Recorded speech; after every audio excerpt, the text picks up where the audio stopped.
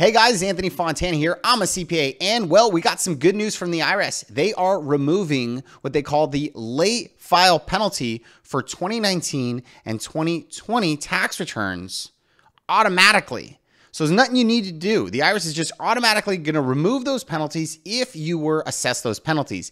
Now, if you've already made the payment and has satisfied that penalty, they will be issuing refunds to you. Now, if you have an outstanding balance with the IRS, it's going to first pay off that.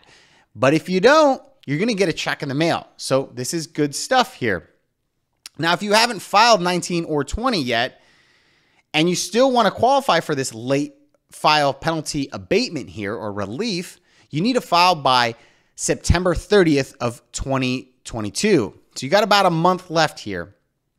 There's somewhere around 1.6 million refunds that are going to be issued here for a total of $1.2 billion. This is massive. So this is awesome. The IRS is essentially giving a lot of relief to a whole bunch of taxpayers automatically. Again, nothing you will need to do. They'll automatically get this done and send out that check if you are eligible.